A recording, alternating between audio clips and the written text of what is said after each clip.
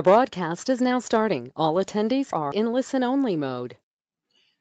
Greetings, everyone, and thanks for joining us for today's webinar. My name is Andreas Benokraitis, and I'm a product manager for Ansible Network Automation, and I will be your MC today. We're really excited to have you. Thanks again for joining us. Today's Ansible Network Automation webinar is entitled Ansible Network Automation with Arista CloudVision and Arista Validated Designs. Your presenters today are from Red Hat, Brad Thornton, and from Arista Networks, Carl Buckman and Fred Sue.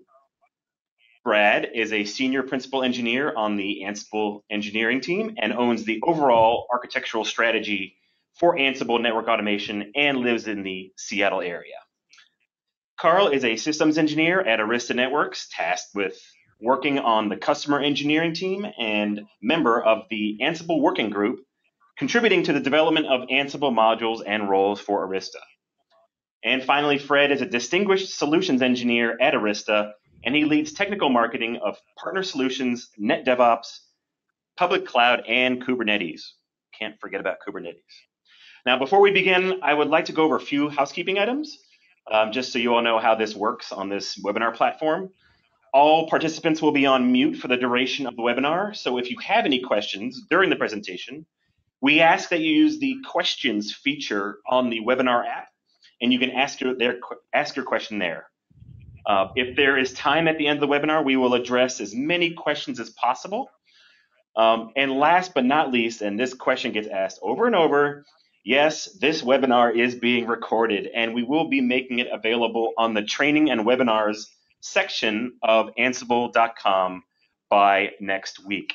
So with that, let's kick things off. We're right here with the agenda. We're going to start off with our wonderful friends from Arista. I'm going to give you a little bit of some history about Arista, the partnership with Red Hat, and then we're going to switch gears and talk a little bit about Ansible EOS from Brad, and then go back to Arista, talking about CloudVision and Arista Validated Designs. And there could be nothing more in a webinar but having a demo, a live demo that Carl will take care of. So we have a lot to do today, so let's jump in. Without further ado, Fred from Arista. Thank you. Thanks, Andreas. So just a quick kind of blurb about Arista for those of you who may not be familiar with Arista. Our driving vision here at Arista is to make sure we're creating an amazing operator experience for the networking community. So, you know, Arista is most well known for our data center switching, and it's powered by our EOS extensible operating system. But at the end of the day, we want to make sure we have a platform that network engineers are very comfortable using, are able to use the tooling that they want to use, such as Ansible, to perform automation, to kind of have a great way of dealing with the network state and the network configuration. And so, next slide. Next slide, please. As part of that experience, we've been defining a, oops, one too far. Maybe it's got a lag, sorry. There we go.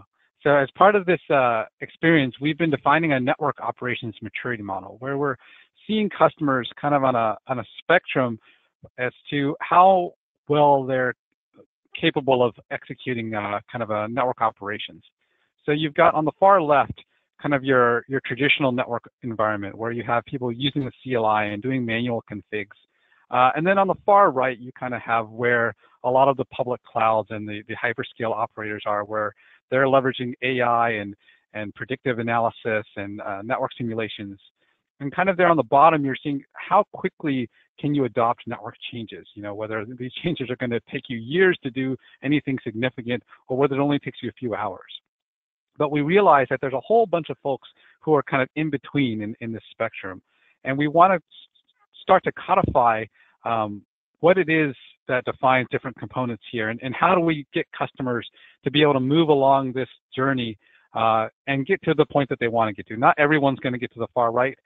Maybe people are okay with just stopping at the first phase or the second phase, but we want to help customers get to whatever stage of operational maturity that they want to be.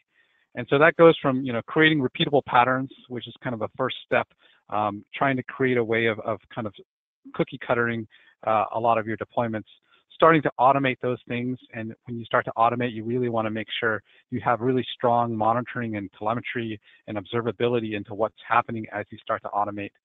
Really starting to, the next phase, get into actual workflow automation, and as part of that, testing becomes important. So you not only want to be able to automate your changes, but you want to make sure that those automation changes aren't going to break things in a dramatic fashion. And then moving on to being able to leverage a source of truth for your network information, integrating this to your CI/CD pipelines and other tool chains, and really getting that operational change from weeks to days to even hours. Next slide.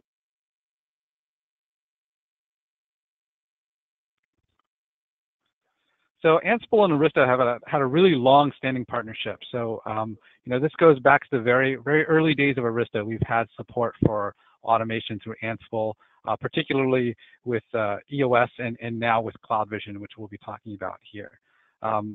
We are actually one of the first network vendors who have adopted the new collections framework, and we do have offerings already in the Red Hat Automation Hub. And as I mentioned, we can have Ansible automate EOS, automate the switches and network devices directly, as well as have Ansible drive our CloudVision management platform, so we can actually leverage the best of both worlds, where you get Ansible for your kind of config management, and you can still leverage all the great features of CloudVision. But as we said in the beginning, Arista's EOS, our underlying operating systems, have always been built from the ground up to make sure that they're highly programmable and highly automatable. Next slide.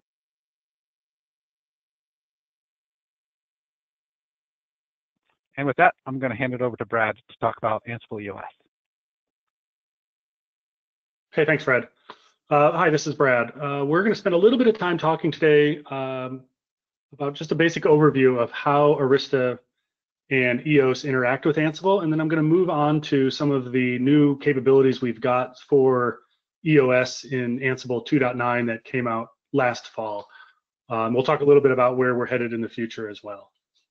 Next slide. So we've started talking about Ansible modules as 4 different types. And the reason we've started doing this is we want to differentiate between the module and its capabilities. So we've started grouping them. Starting on the left, what you're going to see are the classic CLI and EOS command modules.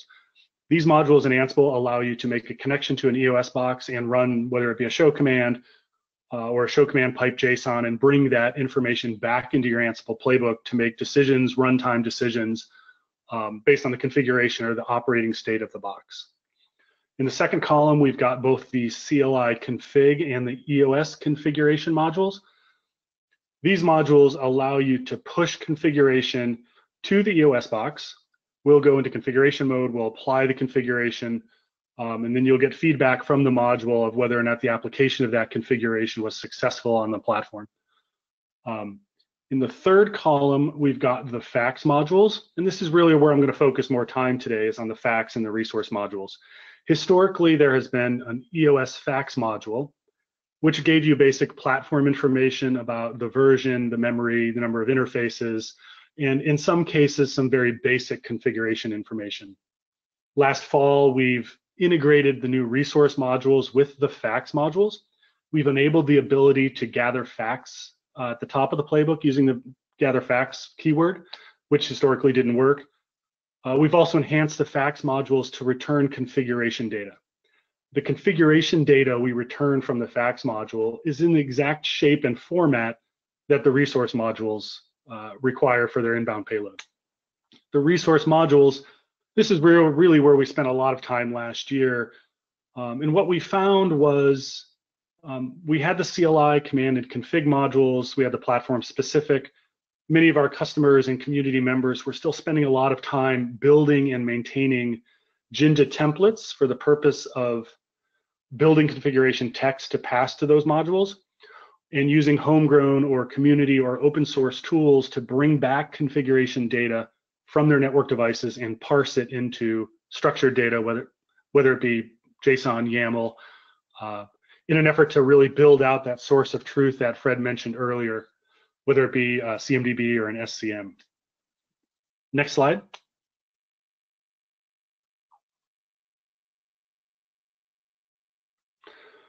So here's the way the facts work now. And this is a change with 2.9. So historically, you see on the right-hand side, we returned the fully qualified domain name of the box, the image, the model, the Python version. We've added a new keyword to the payload from gathering facts called Ansible Network Resources. And what you're going to find here is that you have the ability, using the gather network resources keyword, that you can gather configuration information about different resources on the box itself. We released interfaces, L2 interfaces, and I'll go through the exact list. But as you add those keywords to the gather network resources key, you're going to get back parsed configuration information as structured data from the fact subsystem. Next slide. How the fact subsystem is hooked into the resource modules. Every time a new resource module is developed, we enhance the fact subsystem. So as an example here, we introduced the EOS interfaces resource module. At the same time, we added the interfaces keyword to gather network resources. So if you look deep inside the code path within Ansible, the resource module is actually using the facts module behind the scenes to collect the configuration off of the box, parse it, and return it as structured data. Next slide.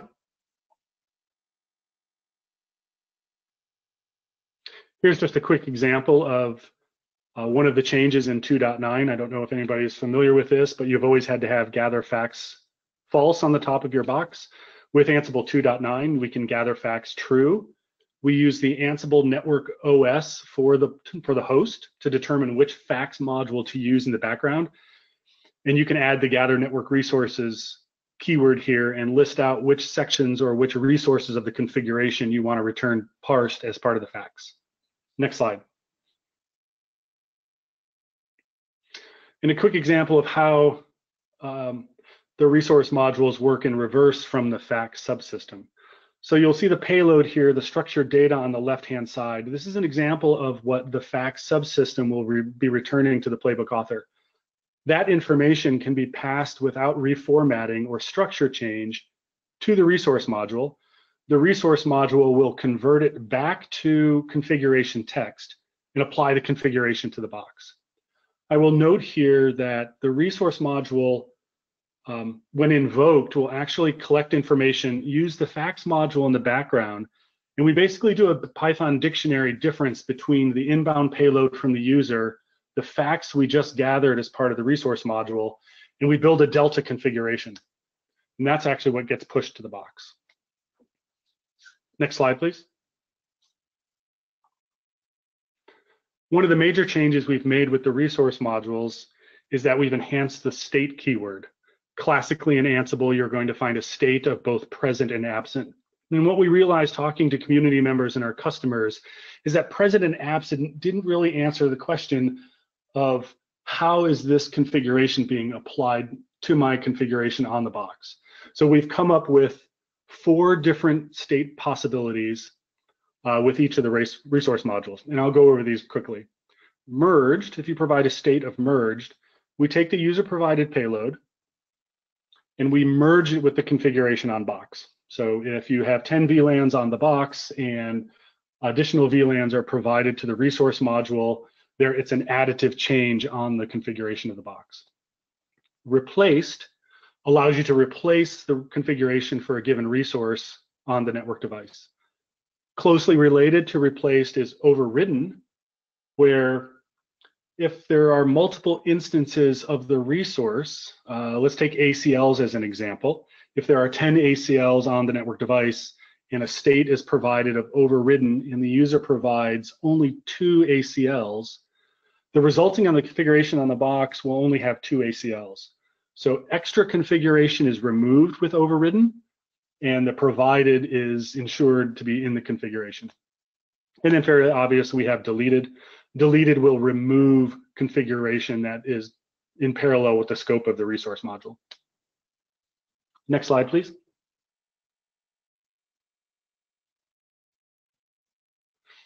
So in Ansible 2.9, we released a number of different resource modules, interfaces, L2 interfaces, LACP, lag and VLANs. I won't read them all off. The reason we decided, there were really two factors when we looked at what we were going to deliver in 2.9. We wanted to deliver the most commonly used and obviously some of the simpler resource modules to really build out the code paths inside of Ansible to handle the fax integration with the resource modules. And what we're working on right now, there's one missing here. We've got static routes coming, ACLs, ACL interfaces, which is the interface specific ACL configuration, BGP and OSPF. Those are fairly complicated, so those are going to take a little bit of time. The one thing I will note about the resource modules is we are developing at the same time resource modules for all 6 platforms that Ansible supports. So when you see EOS interfaces delivered in 2.9, you'll find the other platforms as well. Same with what we're working on for this year. Next slide. And now I'm going to turn it back to Fred, I believe. Yep. Thanks, Brad. So I wanted to take you through just a kind of an overview of what CloudVision is and what it does for those who may not be familiar, and how it complements Ansible. And so you look at CloudVision, and it really has a whole bunch of different functions within a management platform, and you'll see some of this in Carl's demo in a little bit. But here are kind of some of the key features. Some of the ones that I really want to highlight are the real-time telemetry. So CloudVision is able to get real-time streaming telemetry from all of the EOS devices that it manages. So in real time, we can see interface counters or routing tables or whatever it is. And so it's not an SNMP polling anymore. It's actually streaming the control plane to CloudVision in real time. It also has some change control features, so allowing us to create workflows to say, leverage BGP maintenance mode in order to intelligently upgrade or change certain devices in the network and then upgrade another set of devices, as well as a compliance dashboard. So we have a way of assessing compliance, whether you're adhering to corporate policy when it comes to addressing CVEs or image software versions. It even can track what bugs are currently out there that affect your current network deployment. And all of these things can complement a net DevOps deployment where your network architects, your design architects are creating the network design in Ansible, creating the playbooks, pushing it through CloudVision, and then the network operations team can then review all of these things in CloudVision, leverage the change control processes there, and then roll out these changes. Next slide.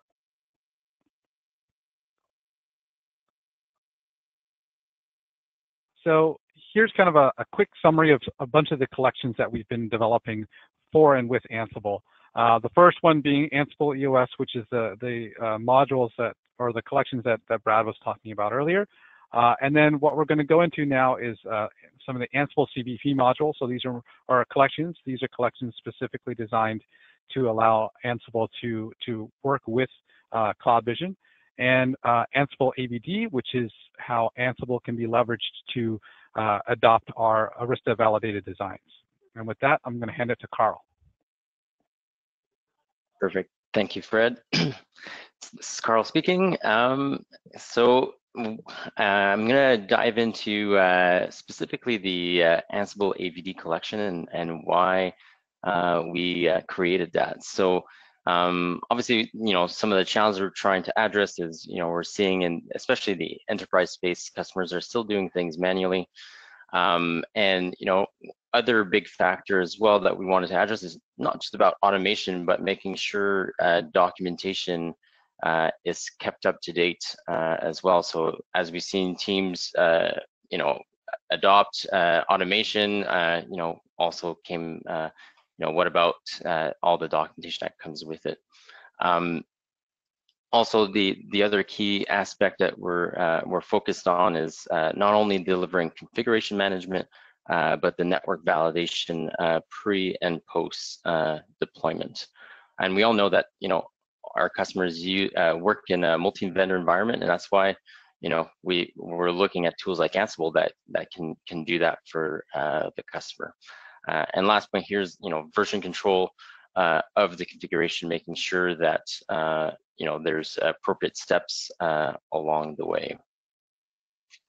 So the solution really is bringing everything together with Ansible. So your source of truth that you would put in a source control repository, or you can get data from external database sources, and Ansible being the glue to deliver the configuration via CloudVision or directly via an eAPI to Arista EOS. And then we also leverage in the library that I'm going to demonstrate today tools like Batfish and PyTest to do pre and post validation. So how do they, how does Ansible and CloudVision complement each other and work together? So Ansible really is focused on building the configuration for all of the devices. And then within CloudVision, when we deliver it to CloudVision, we actually visualize that diff based on the live running configuration of the box. And this really allows us to split up the roles between sort of the design architects and also the operators. So Ansible will push what we call a configlet to CloudVision. In the case of Ansible AVD, we deliver a single configlet per device. And CloudVision role is to deliver EOS images and extensions and patches. When we look at in terms of the change controls, so Ansible will generate the change control tasks on CloudVision, and then within CloudVision, we will go through the change control process. And then finally, Ansible just helps us orchestrate all of the different components together for pre and post validation and third-party vendors. And CloudVision provides us that visibility and compliance dashboard to really aid with troubleshooting, specifically the telemetry that it can provide. So what is Ansible AVD and what we're trying to do there? So one is we want to accelerate the net DevOps adoption by providing sort of a set of roles and modules that are ready to be used in the field. And this is actually being used internally by Arista AS and SEs when we're delivering some of our newer projects. So it's really about simplifying the network fabric representation in a structured YAML format. So we try to abstract some of the configuration with a well-defined and documented data model. It also produces complete device configuration and documentation. So from a configuration perspective, it generates the full config of the device, and that can also be done in day zero, meaning before you even receive your equipment. So you're able to fully generate your entire configuration before you even receive equipment. So then you're ready for day two or day one when you receive and deploy. And Ansible AVD is also designed for day two operations, which is what I'm going to demonstrate today. It's also very easy to extend, and it's been designed with that in mind. So it's using the standard Jinja 2 templating engine to build the configuration. From a pre and post network validation, like I mentioned, we're using Batfish, PyTest, and another library called Word to provide testing of the intended configuration versus the actual configuration, and all of those tests are written natively in Python using PyTest. So I'm going to walk you through an overview of how essentially AVD can be used together, and we've published all of these examples to our NetDevOps example on the Arista GitHub page, so you can see this on GitHub as well. And actually, you could download it and work with it even if you don't have a lab or equipment, because the first 3 roles actually don't require any equipment but a Linux VM running Ansible and the various requirements that are listed in the repository. So from an input perspective, all of the input that we demonstrate are done statically using group and host vars. But of course, you could extend this using external data as well. You would just have to integrate that component. So the first role, really, it's about providing an opinionated data model on how to build a leaf and spine fabric. So this So it inputs your group and host vars, and it generates a structured config file in YAML format. And it will also produce documentation in Markdown and CSV. The reason to generate this structured config is twofold. One, it allows us to naturally detect duplicate based on how it's structured. So if you enter the same VLAN twice, we'll actually catch it during the stage of once it builds the YAML file. But it also allows us to build documentation very easily. And also we use the same data to build some of our post validation tests. The next role, the EOS CLI config gen, its purpose is to generate the full configuration file and also documentation per device.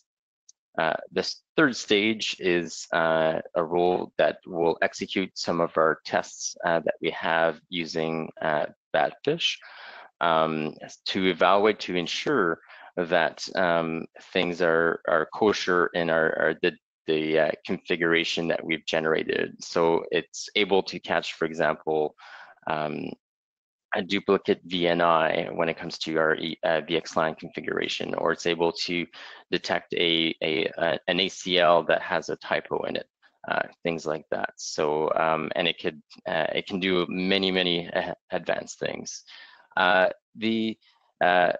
The fourth role here is the configuration deployment via CloudVision. So it will actually take the intended configuration and deliver it to CloudVision. It will also build the container topology in CloudVision that can be used to then deliver essentially configuration to sets of devices or EOS upgrades. And finally, once we've, in terms of the way we interact, then we go on CloudVision to approve and deploy the roles or the configurations to the devices. And afterwards, we can run some post validation testing. So now, without further ado, I'm actually going to go into my demonstration. And then the first demo that I'm going to do is we are going to add a new tenant called Ansible demo. And I've purposely made, so I've pre-staged the configuration because I didn't want to type all of this live. So I'm just going to uncomment it. So just walking you through, so this is the way you interact to essentially build a new tenant. I'm going to define a Mac VRF VNI, and I'm going to define some VRFs with some VNIs and some SVIs along with some tags. The tags are used to actually filter to where they get deployed from a switch perspective. And you can see here, the data is very abstracted. There's not any data related to the actual EVPN configuration, but we'll see that getting built. So I'm going to start off the job. So I'm going to run the playbook called DC Fabric Deploy, which this playbook essentially will go through and start building my configuration. So we can look at this live, and we're going to see the various artifacts being created.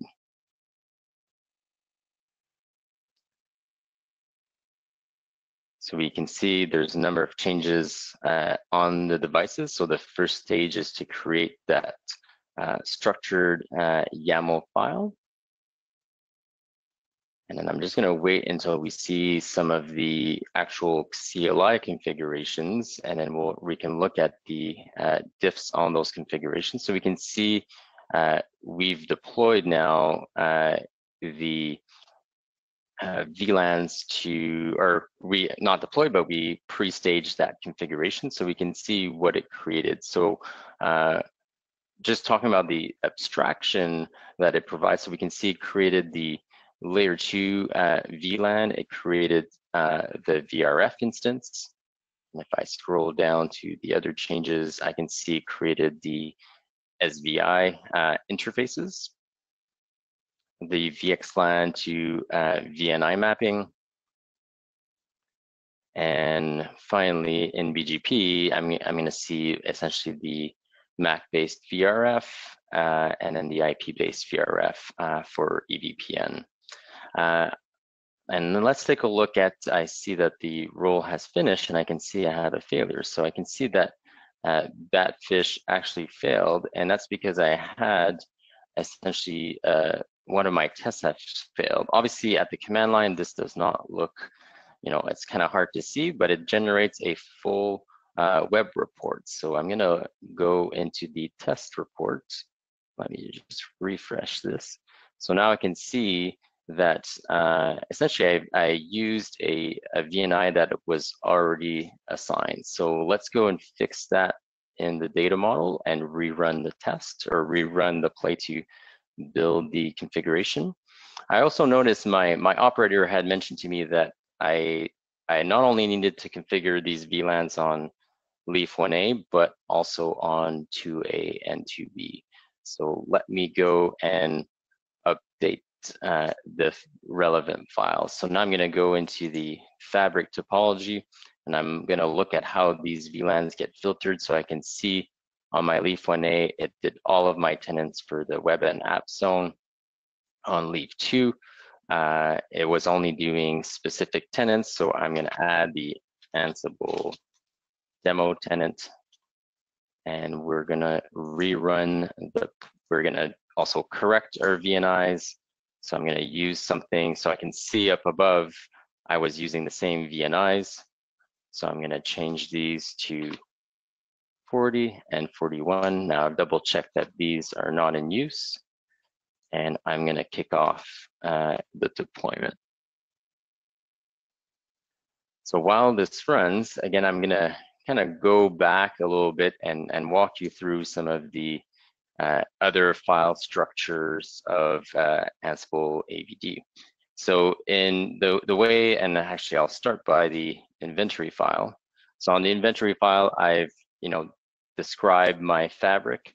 I have 2 spines in my topology, and I have my layer 3 leaves, which are categorized in different groups. I did this so that it allows me to potentially add specific variables, but it also, from a CloudVision perspective, this also creates what we call a container. So then if I want to do an upgrade on just these 2 devices, it allows me to apply that to that specific container.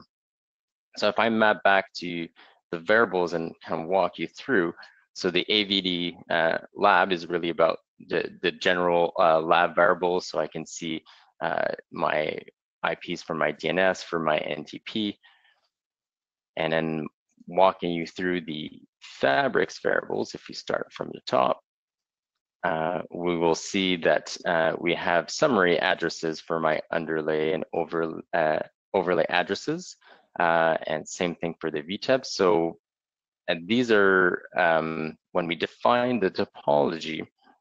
So over here we have we define our spine topology. We can see that there's an ID, and essentially based on a unique ID, that's how we derive the correct IP addresses that need to be assigned.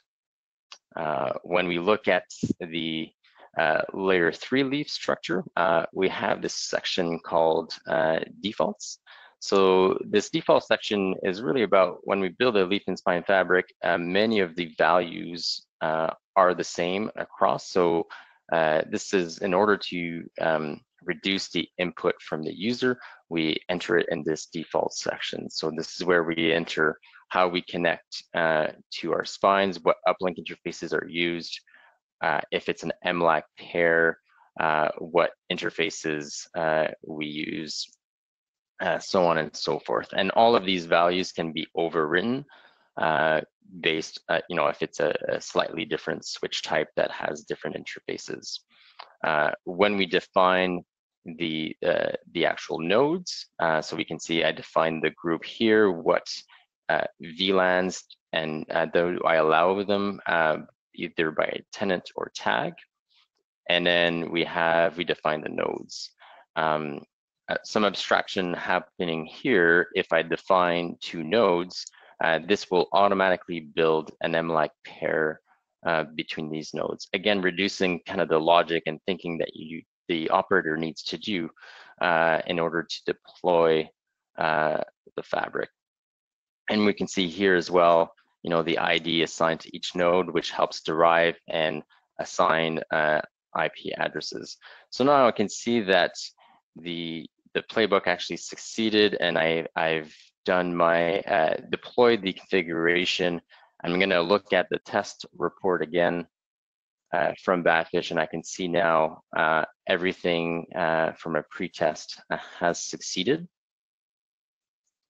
And now we're actually going to go into CloudVision. So the first screen I'm showing here is the network provisioning. So, and we can see if I refresh that I have some pending tasks here on the right-hand side. And then I can see which devices now are tagged to be pushed with a particular task.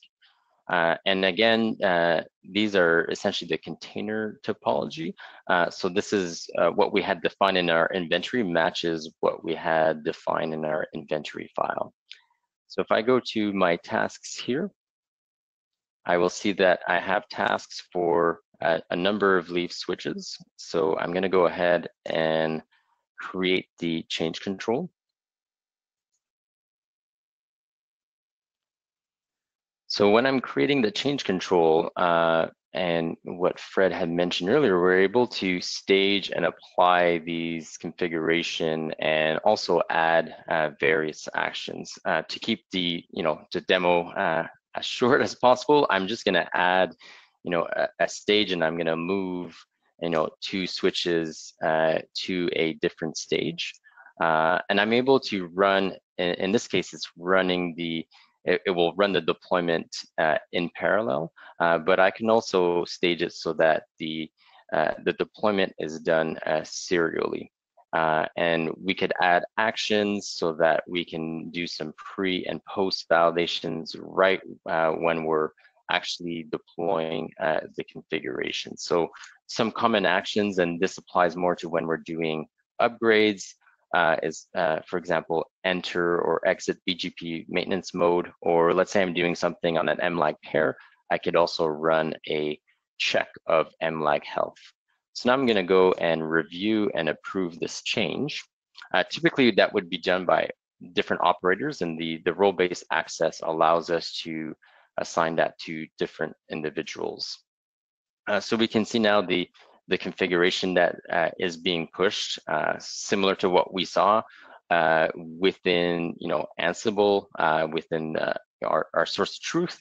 However, now the config is actually the diff is based on the running configuration as opposed to the diff on the previous intended configuration.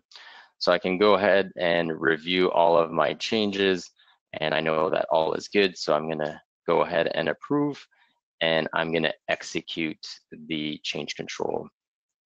So again, I can I can approve the change control, and then I can decide when to execute it. So when it's executing now, I can see that the change control is executing stage 1, and if this is valid, it's going to execute change 2. The other piece, while this is deploying, that I want to demonstrate is around our compliance and telemetry. So one of the operators called us and mentioned that there's an issue with one of our devices. So this is the main dashboard of our devices, and he mentioned that on Leaf BL1B that it's complaining that it's missing one BGP peer. So that could be a number of things. It could be, a connection that's unplugged or interface. Let's take a look at how we can troubleshoot this with some of the post-validation role that we have. So I'm going to go back in Ansible, and I'm going to run the playbook to validate or help me troubleshoot what could be wrong. So post validation. So this playbook, what it actually does, it goes on every device, collects some show commands, and then we've written some tests in both PyTest and WARD to be able to evaluate what the issues could possibly be. So now it's going through each device and collecting those show commands.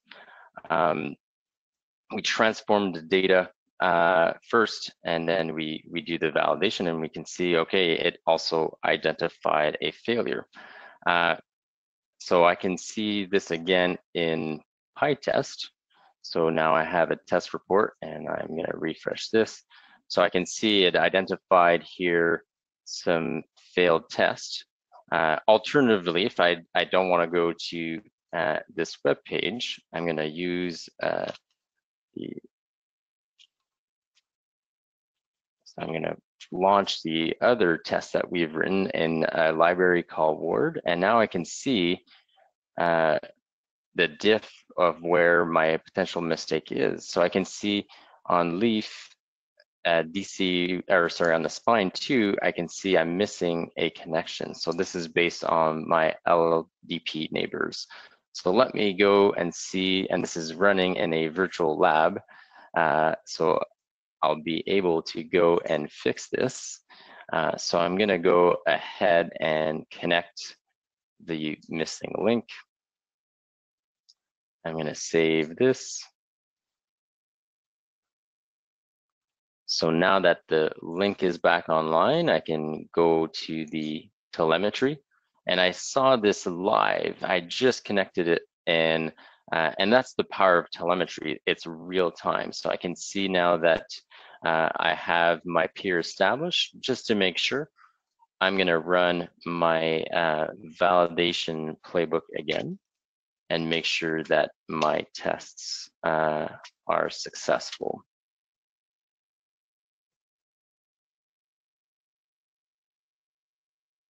So again, we're gathering data, and while it's doing that, I just wanted to give a quick view. So the way we see customers consuming this, so obviously if they're just consuming it to play and learn EOS and CloudVision, they can install the library via Galaxy, but it's really meant to be, the project is meant to be forked and then customized. So if I go into some of the templates that have been written and how they're built, so I'm going to go into specifically the templates for the abstraction layer. So how they are written is I have a base template for each particular type of switch. So let's go in the layer 3 leaf and spine. So if I scroll down, so we use a concept here called stackable templates. So in this template, it builds another YAML file, and we can see the primary key is here, and then I include subtemplates. So this is makes it very easy for customers or people that want to extend it to add additional data models or additional templates to Ansible AVD. And so I see now that my my tests have completed. So let's just double check. So now I can see that my topology is correct. All my BGP peers are correct. And I'm good to go. And my reports should also be up to date. So I can see that all my tests have succeeded. So this will end the demo for today. So I'm gonna pass it back to Andreas and Fred. Okay, great. Thank you so much all for presenting. We have lots of questions. We do have some time that we have in the queue. We've been trying to reply to ones that we have. There's just been a lot on here. So we're gonna try and go through these as quick as possible. So we're gonna kind of rapid fire these. Most of them are for you, Carl and Fred. So I'm just going to go ahead and if you want to just unmute, I'm just going to ask the questions in here, and hopefully they're sufficient for answering. So the first one is, why not use the data model as the data source for post validation? So we actually leverage so for the post validation, we actually use the structured data that's generated for post validation. Okay. A question was, are you all using the resource modules as part of this effort behind the scenes, or is this kind of a little bit different? So when you're deploying with CloudVision, essentially the only thing native to Ansible is the the template modules to generate the artifacts. And then when we're deploying with CloudVision, it's the arista.cvp collection custom modules.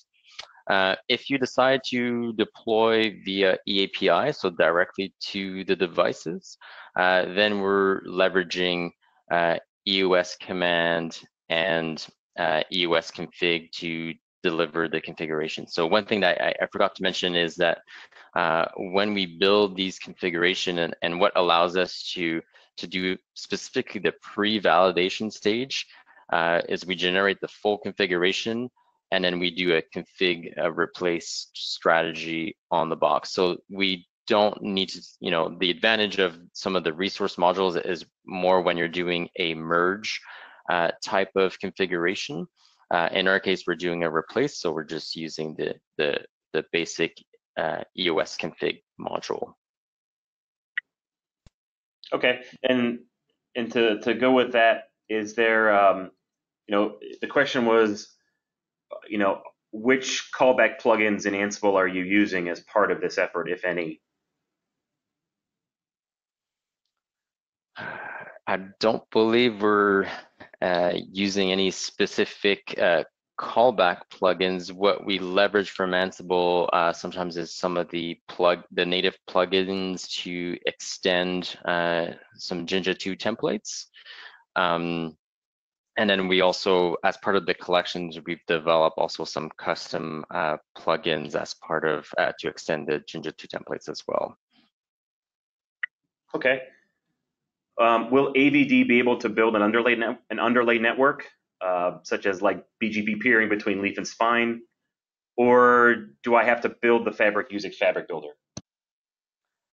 So in terms of AVD, it will do the complete fabric. So it builds the underlay and overlay. So it is so Cloud Builder is more of a turnkey solution native to CloudVision. Ansible AVD is another initiative to use essentially Ansible natively. So yeah, it builds, to answer the question, it builds everything. And then so right now it's based on our EVPN deployment guide, and we are going to be as now we're gaining a lot of traction internally, we're going to be adding a lot of new knobs in terms of what it can do from a configuration perspective. So expect to see some active release cycle in terms of our config coverage. And if you have specific requests, we're very open to PRs on this repo or open up an issue to request additional configuration coverage. Okay, great. Thank you on that. And we're going to switch gears a little bit to the Red Hat side.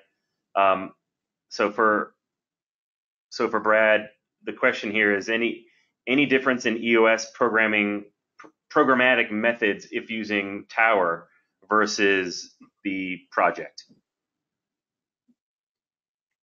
There should not be. I don't know that we've run these playbooks through Tower, but based on how they're structured and the interaction, there shouldn't be any issues at all.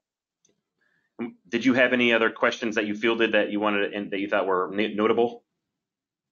Yeah, there was a question about the forthcoming EOS BGP model and whether or not it would support VRFs and import-export functionality.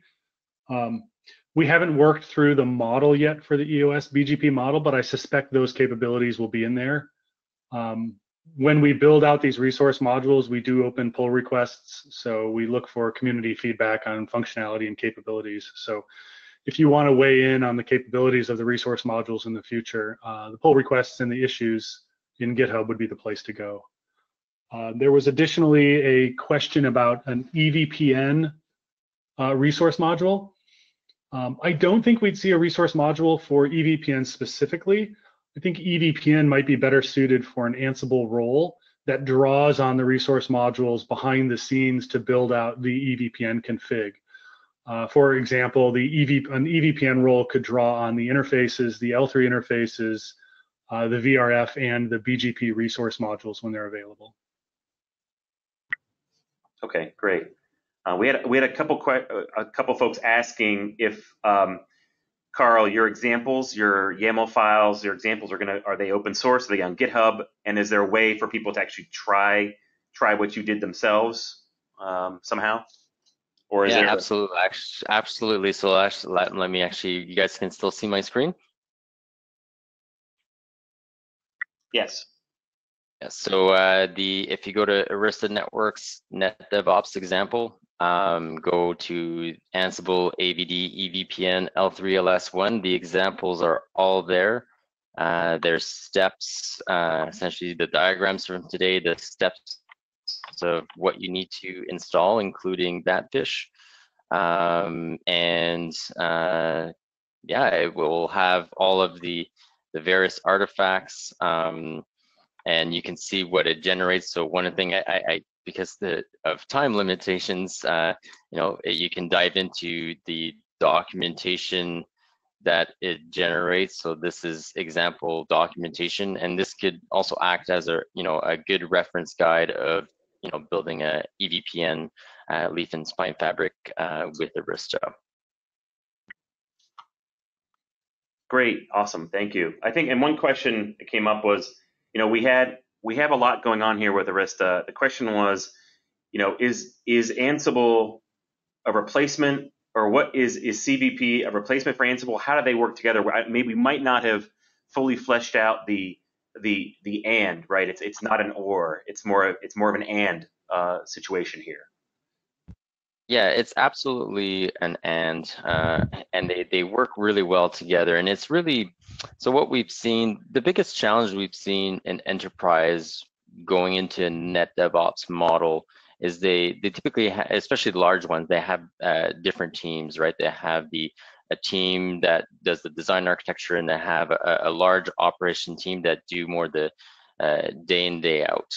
So with CloudVision, it really allows you to separate those responsibilities, and you're able to, through the change control process natively built into CloudVision that can be extended into tools like ServiceNow to really integrate with the change control process of the organization. I think the second full is, within CloudVision is also the rich telemetry data that it's able to provide in combination with how you automate, right? So, and the various views. One thing that we didn't, touch on was the compliance aspect as well. So be able to look for compliance. I can see here I have a version of software that is impacted by bugs. So that's all natively built into CloudVision.